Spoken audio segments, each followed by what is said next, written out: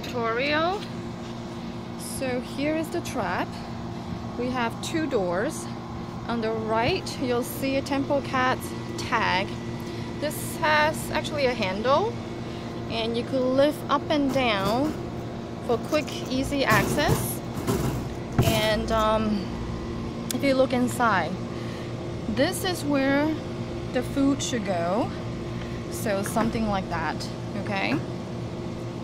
And there is a trigger plate right in front of this space. So the idea is we want the kitty to enter from the opposite door, walk all the way, step on the trigger plate in order to eat. Okay, so the goal is to actually put the food as far back away from the trigger plate as you possibly can.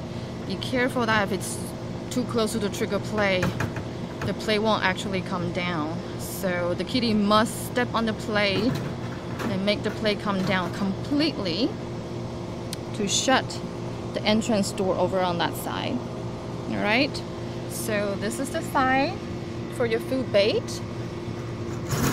Whoops. Now careful when you close this. You want to make sure that you really lock this handle right here. Not only that, there's this plastic clip right here. It's just so that in case if a cat is rattling, this could actually open. Even if it just lifts a little bit, a cat could slip out. So after you're done setting the food, you want to clip, whoops, hard to do with one hand. You want to actually clip, there you go, your door to the actual body of the trap. So this way, there's absolutely no way this door could ever be lifted. Okay, so that's for your food. On the opposite side, this is a little hard to do one-handed. I'm gonna try and attempt.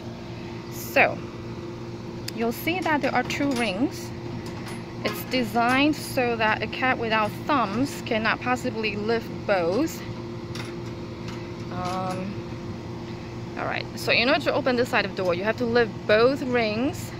Now this door becomes a flap. It's completely free falling. There's nothing to stop the door from shutting down except if your trigger plate is in place. So I want you to actually come and look inside. So this is the side of the door, and you'll see where my hand is right now. This little bar is actually part of my free falling door. Okay, so to stop this door from falling, you'll see an opposite bar right here. This is actually a long bar that goes the entire length and then is attached to the trigger plate. Okay, you see that bar right there? Okay, so by turning the trigger plate bar to horizontal position, now our front door that goes down vertically can rest against each other. They basically make a cross so that the door now remains open. Okay, and then when kitty steps on this, there you go, and the door shuts behind it. Okay, so again,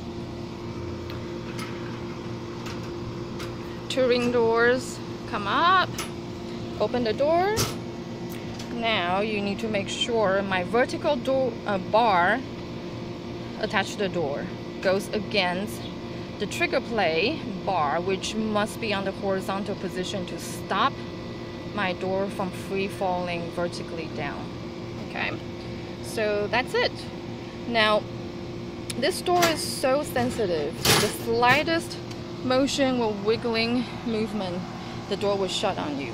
So you absolutely need to make sure you place the trap on completely flat ground so there's no wiggling of any sort. And if necessary, maybe put a few heavy rocks on top of the trap once you have it set, just so that it stops it from really wiggling if a cat goes up against it and rubs against the the cage.